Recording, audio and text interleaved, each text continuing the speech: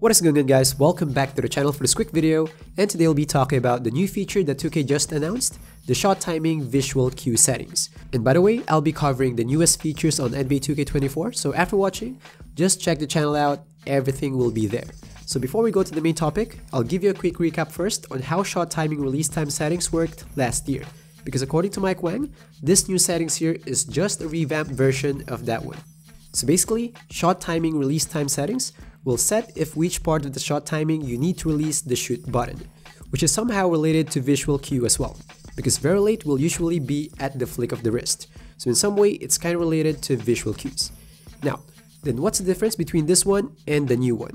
With shot timing release time settings, for example, you have two jump shots, one is slow and one is fast.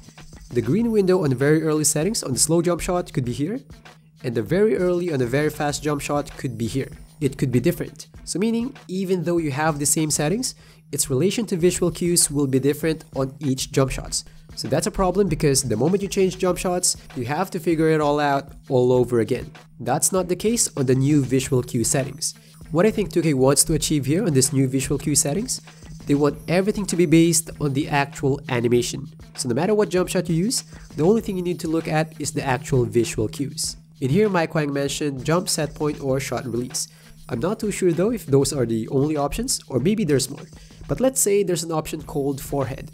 So meaning, no matter what jump shot you choose, the green timing will always be when the ball is right in front of your forehead. So this will be really helpful if you keep swapping jump shots or if you're playing my team. So no matter who is shooting on your team or no matter what jump shot you choose, you know that the perfect timing will always be when the ball is right in front of your forehead or whatever settings you choose.